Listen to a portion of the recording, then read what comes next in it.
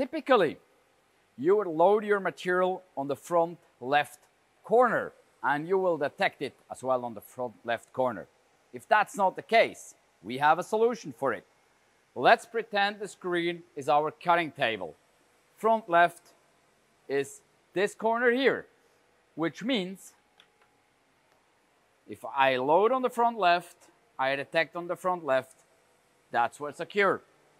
If I go on the front right, I still can detect on the front left. Or I can go here and detect on the front left.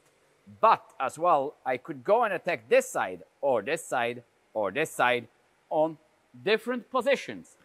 Why would I do that? So there's different reasons.